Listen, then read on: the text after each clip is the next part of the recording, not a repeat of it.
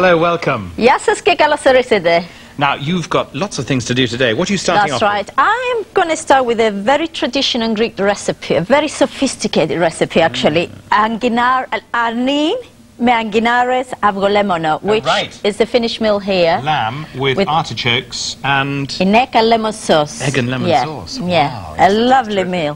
And there's that film that you made in Corfu with Rosemary Barron, the author of The Flavours of Greece. That's right. Where she indulged in some very interesting gastronomic archaeology and came up with a fascinating recipe. That's right, a very unusual recipe. Yes. Courgettes with cinnamon.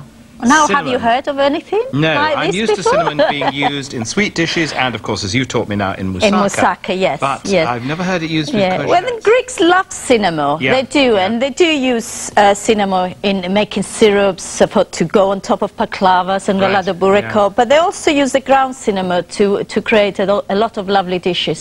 Well, let's see how Rosemary used it.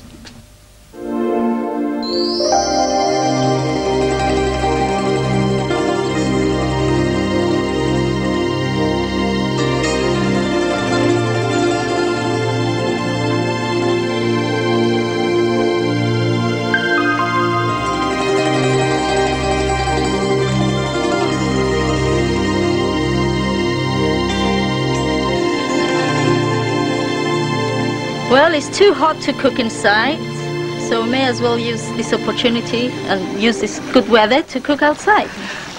You could also serve it as a side dish to meat, to grilled meat, plain meat or grilled fish, or with some lovely mountain cheese and some bread.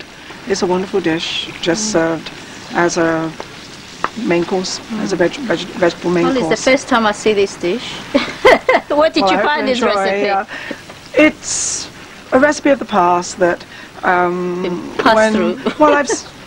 when one inquires into the recipes of the past, it's there. Very different. So please, if you could pass me out the serving dish. Yeah. And because the olive oil is an integral part of this dish, because I haven't let it overheat and I haven't let it change its texture or flavour, we're going to put as much olive oil as we want to on the plate, but I'll probably leave it at that. But we can choose. Now we make it look good. Let's put it down and make it look good. And all we need then to do is add some parsley. Well, I must taste some of this because I haven't come across this meal before. Who would have thought? Courgettes and cinnamon. Very different. Flavours of the past, I think. Now that was fascinating. What an array of flavours. The cinnamon and then those raisins soaked in vinegar. Soaked in vinegar, that was very unusual, wasn't it? And the olive oil, of course. Yes. Very unusual dish. I was trying to tell him. Loulla, I'm going to leave you to get on with your lamb and artichokes. Yes. I'll see you later. Great. With a glass of wine, I hope? Quite possible. See you. Okay, we better get on with the recipe. Now, this is quite an easy recipe. Like with all my recipes, they're very easily made. We're going to start with 2 ounces of butter. This meal is really good with butter. But of course I've got to add a little bit of olive oil. It stops my butter from burning. And now I'm going to add some leg of lamb chopped into small pieces like that. Now we've got about 2 pounds of leg of lamb there. Find a spoon. Right. Now we need to cook this very, very fast. We don't want to brown the meat, we just want to seal the meat because we're looking for a nice white sauce. We're not looking for a dark sauce. That's why we have to be very, very fast. Now I don't know if you can see that, but my meat is nearly ready. Right. The next thing I have to do is to add some spring onions. Not finely chopped, just chop them into big pieces like that. Now you need about a bunch of spring onions. Don't forget to wash them first.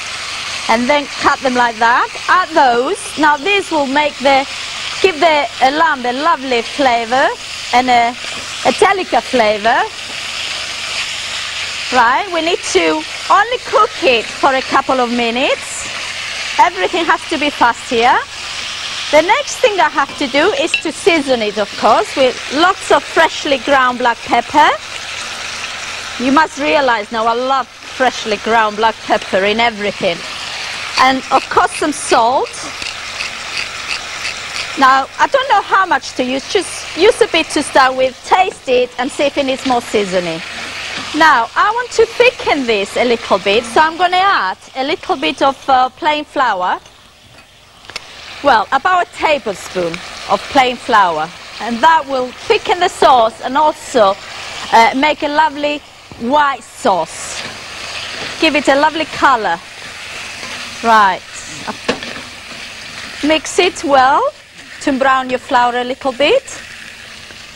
Now, the only thing I need to do now is to cover my meat with warm water. Now, I can't tell you how much because it depends what size is your saucepan. Now, you only need to just cover the meat. Mix it, bring it to the boil, and once it starts to boil, cover it and simmer it for at least 40 minutes. After 40 minutes, we add the rest of the ingredients, which I'll show you later. Hi, Charles. Oh, do you need any wine in the dish? No, unfortunately, but I do. Oh, you need some wine in the Loulla. Thanks for bringing this up. Where is your glass? Well, I thought I was just coming at you for purely culinary purposes. Oh, all right. Well, thank you. Okay, it's time for a quick break now. Loula's back to put the finishing touches to today's recipe, and I'll be bringing wine. Don't go away. See you.